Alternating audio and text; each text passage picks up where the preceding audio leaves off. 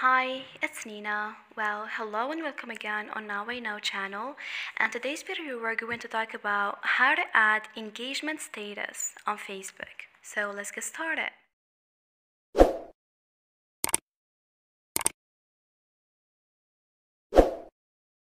First, after getting the application, you move to the menu by click on the 3 points up here. Then click on your profile. After that, scroll down and choose Edit Public Details. Then scroll down again till you find Relationship Status. A page like that will appear, so scroll down and choose Add a Relationship Status. And again, click on Relationship Status. From here, you can choose who can see your status, if you want it public or only your friends. So I'm gonna leave it public. And here, add your relationship status.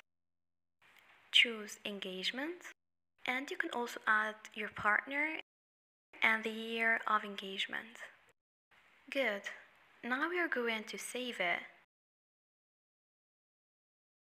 Then share it. And this is how you can change your status from single to engagement. Thanks for watching. See ya!